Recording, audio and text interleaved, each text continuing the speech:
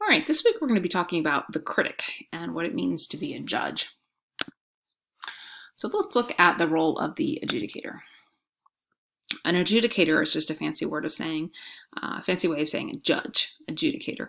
And so to adjudicate is, or adjudication is looking at a piece of work from a judge's point of view for usually a competition. So when you're looking at a competition piece, I want you to think about kind of the point of view of the judge. A lot of students get very intimidated by judges because they're getting, there's a lot of high stakes there. Oh, am I going to make it? Am I going to not? Am I going to place first? Am I going to be last? It's very stressful. But I think you really need to think of the judges as human beings. To use a cliche, they put on their pants one leg at a time like everybody else. And they have to be sitting there with a piece of paper and looking at something subjectively and marking you on it. And looking at those actual rubrics, I find helps people to understand what they're marking. So we're going to look at the 1-act rubric. Okay, so this is what it looks like.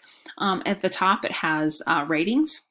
I find for 1-act and for literary, having been a judge and having seen a lot of judges' remarks, that the ratings don't really matter that much, as far as you can have a really, really nice judge who's really just doesn't want to take off a lot of points for anything, for anybody, and they mark all of the plays in the 90 to 100 range. Or you can have somebody who's just a little bit harsher and finds a lot of fault in everything, and they're going to mark everything in the 70 to 79 or the 60 to 69 range.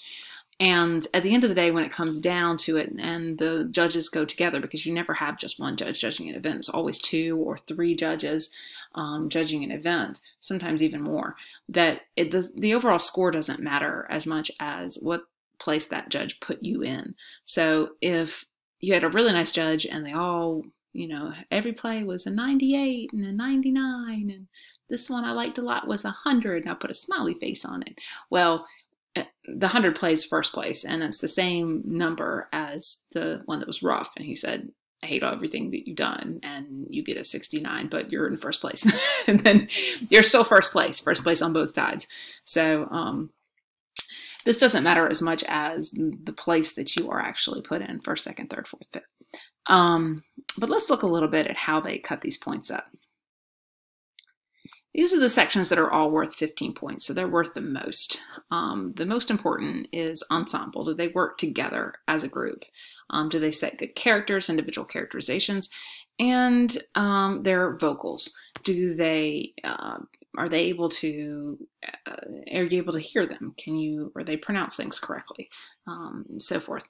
Okay, and that's a lot of times where high school kids lose a lot of their points is in vocal interpretation. The judge cannot hear you, and if they can't hear you, they can't judge you.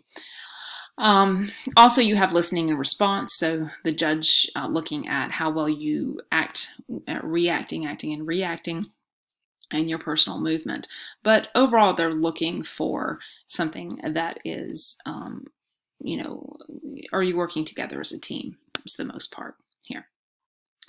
Then you have 10 points and 5 points awarded for a little bit more. How does the overall picture look? This is the closest thing you're going to get to tech, because it's an acting competition. You're not supposed to even look at tech, honestly, even though judges do anyway. But that's the 10 points that comes there, and somewhat they'll overall affect a little bit more there, even though it's not really supposed to be that. And the rhythm and tempo, did they have good transitions in between scenes? And you can see there that you can be disqualified, or you can get points off for going over time and so forth. And down here, ranking would be the most important thing on this whole sheet. Sometimes you get really good judges that give you lots and lots of commentary. I've had judges that stapled independent sheets to this. They wrote handwritten notes on wonderful legal pads and then stapled it to their scores. And then you have judges that come in here and they write nothing. And that's always very frustrating to get a judge like that. But you never know what you're going to get. Let's look at the literary sheets. They're very similar for individual events, but also have their differences, obviously, for being individuals. We're going to look at the oral presentation score sheet, which is for monologues and for duos, as closest things to dramatic writing we're going to get. And if you look at the individual person score, you can see that there's fewer categories, and that the most points go for the same type of things, though. Vocal technique, can they hear you, and how effectively were you visual in what you did, so how well did you act, basically, and communicating that message. A little bit less points to preparation as an adequate introduction to the piece at the front. So these are nice because they're in all the categories. The essay one is nice just for a general essay. It's kind of a nice rubric, but you have extemporaneous speaking, so forth, and all there. So looking at the rubrics a lot of times can be helpful for students, make things a lot less intimidating for kids when they're competing. All right, so what makes a good judge? We know what makes a judge. What makes a really good one? Because you're going to try to take on the role of judge a little bit. So to be a judge, you really need to be obviously honest and fair, and that means not sugarcoating and not just pointing out your flaws. Like what I like to say, sandwiching your bad stuff. I have to do this a lot when I'm talking to parents. It's a good life skill. Or talking to your boss or talking to anybody that you, especially if you have a job that you have to talk personally to people. This nice sandwich technique. There's another cruder word for it that I'm not going to use in this PowerPoint presentation, but sandwiching your criticism between two compliments. How this might work for a parent. I'm calling a parent about a student, and I have to say something like, I have to tell them that the student did not do their essay for my class, and that, now they have a 0. Okay, so I'm going to call up and I'm going to say some very nice things first. Hi, how are you? Is it a good time to talk? And then I'm going to say things like, I'm really glad to have this student in my room. He's a really hard worker. I'm going to say something nice first. And then I'm going to slip in that thing that I called about, which is you didn't turn your essay in. And then I'm going to follow it with usually a solution, because I don't want the person to feel helpless on the other end of the line, So I'm going to say something like, they have until Friday to get it back in. Can you just make sure that they're keeping on top of it? This is where you can find the assignment online, da, da, da. So I'm going to put a little helpful part in there. And the same thing goes with a piece. If you're addressing it and then you're judging it, you'd say something to the actors like, because a lot of times they sit down and they have judges talks afterwards. You say something like, you did a really good job of working together as a group. You're a great team. You can tell that you really had fun up there, and the action was really just bouncing nicely. The rhythm was nicely done, but make sure that you are really doing well with your vocalization. Some of your lines were dropped and I couldn't hear you very well. So make sure you keep working on that and improving that with time. So there you go. You got nice, you've got the criticism, and then you've got something nice at the end, or just a solution to what you're doing. And here's another example here on the PowerPoint. You may find it's helpful to keep yourself a nice journal of movies that you watched or performances that you've seen live over the course of semester, just to keep track of and practice this skill, because it's a really good skill to have, to be able to critically look at something and judge it well. I've had students a lot of times that take pen and paper anytime we go to a performance because they want to jot down notes and write about it and talk about it afterwards with each other, and say, what was good about that? What was bad? What could have been done better? How can we adapt this to our stuff? It's always helpful to be looking critically at the world. Let's switch gears a little bit and look at our writing assignment for this week. It is over Before and After is the name of it. Okay, so the inspiration comes from this wonderful little poem by Libo. It says, "Her presence was a room full of flowers. Her absence is an empty bed." So really just capturing in very, very few words the feeling of loss and grief. Oh, excuse me, that was my phone. And here's a more modern interpretation of this as a modern poet.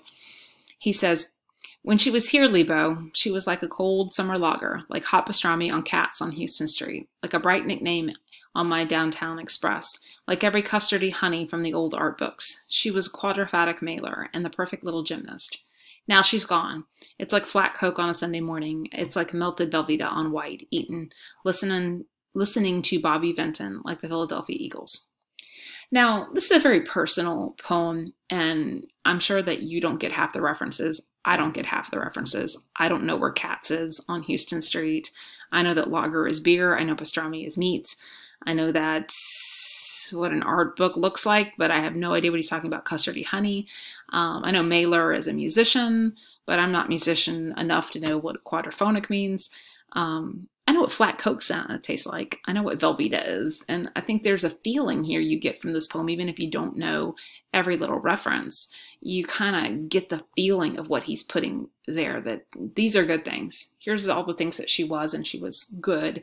And now she's gone, and it's crappy. It's boring, like crappy cheese. Velveeta's not even real cheese. It's like crappy cheese on crappy white bread, you know. And I don't know who Bobby Vinton is, and I'm not sports enough to know about the Philadelphia Eagles, but it's the idea that it's crap.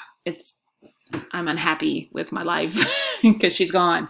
So it doesn't have to be a depressing thing. It can be a before and after that you're doing where something is better. But you need to have a shift, a change, something that happens that changes you ultimately.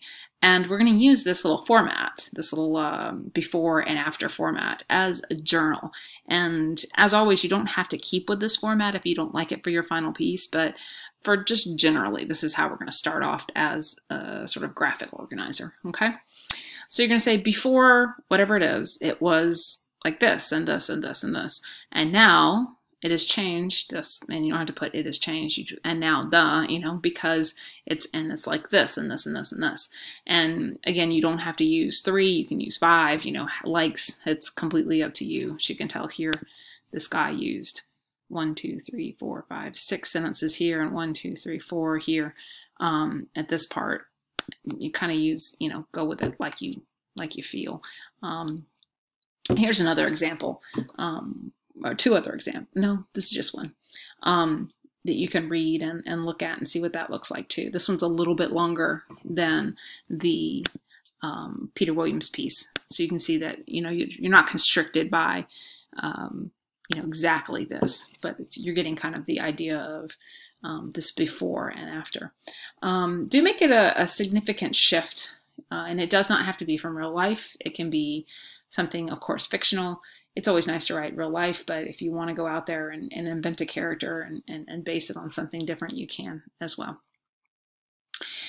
This is another little short piece, and I want you to continue to work this week on your, we are moving towards 10-minute plays. So this may be something that you want to use. Your fear piece from last week might be something you want to use to sort of get into that piece and find that final 10-minute play piece. It's completely up to you. You can use the same scene you've been using throughout. I know a lot of people have just been like, this is my scene, and they've just made it longer, and that's perfectly acceptable. If you don't want to use a new idea, make this your best scene. But 10-minute play is where we're moving towards. This is the very end of the semester. So basically we have this and an argumentative essay, and that's the end of it. That's all we've got. So really looking forward and saying, this is how I want to end this semester, with this good piece of work, this before and after piece, this strong argumentative essay that I'm going to write. It's going to be awesome. And this 10-minute play that will be my final awesome piece, to show that I have learned how to write well, how to write narratively, and how to create these beautiful scenes. Okay. Good luck writing this week, and I will talk to you tomorrow.